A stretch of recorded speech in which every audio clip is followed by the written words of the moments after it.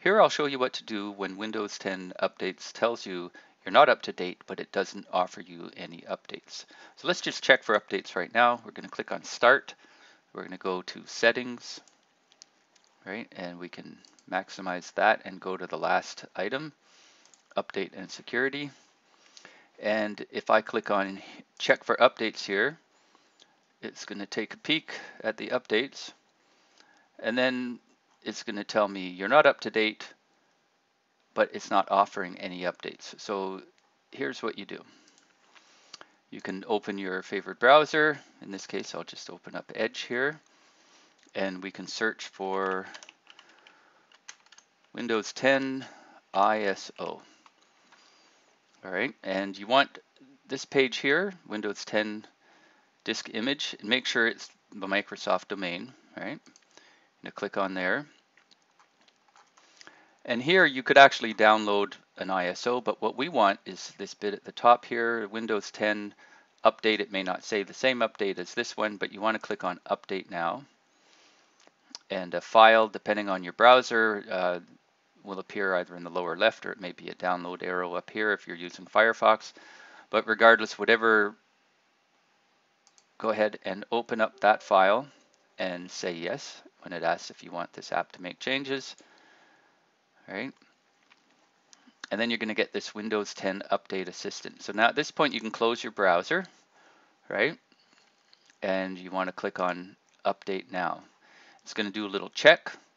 As long as everything's okay, you can go ahead and click on Next, right? And then it's going to start downloading and installing, right? You can minimize at this point if you have other things to do, but if you'd like to watch it, of course, you can keep an eye on things.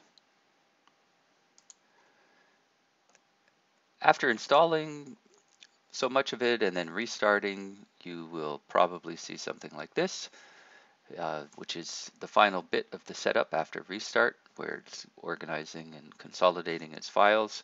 So as it says, don't turn off your PC while this is happening, and just have some patience to let the process complete.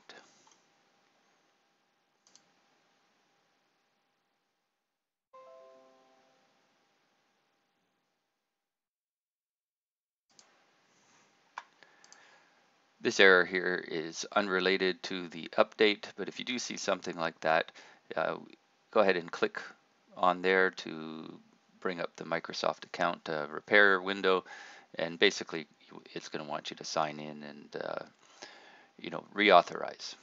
But I'll just close that for now, and your computer should be up to date with the latest updates. So let's go ahead and jump in to Windows Updates, and we'll check for updates once more.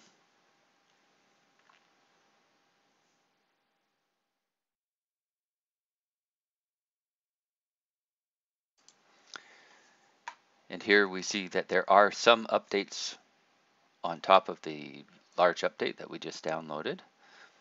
And that's good, because before we weren't seeing anything, right? It would just say you've got updates or you need updates, but it wasn't giving us anything in this area here. And also there's this section here, view optional updates. We can click on there and we can select any drivers that may need downloading and installing. And add that to the list of updates. And now it wants to restart, so we'll go ahead and do that.